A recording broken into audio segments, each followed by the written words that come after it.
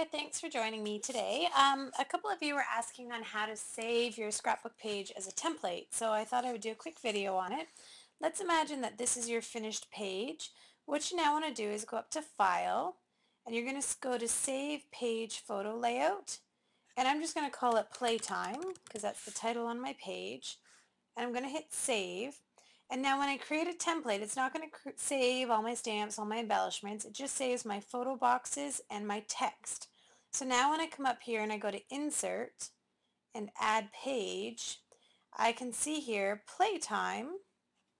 I'm going to hit OK. And now I can see here's my journaling box, my two photos, and my other two journaling boxes I used for my title. So when I go back to the page, you can see that template that was saved, my two photos and my three journaling boxes. So you can see that there. And then just to show you a couple other ones, so if I go to add page, I've saved a bunch of different ones, but here's one, and you can just see some different templates that I've saved just based on, what I've liked or what I've made on other pages and think that I could apply it to other photos.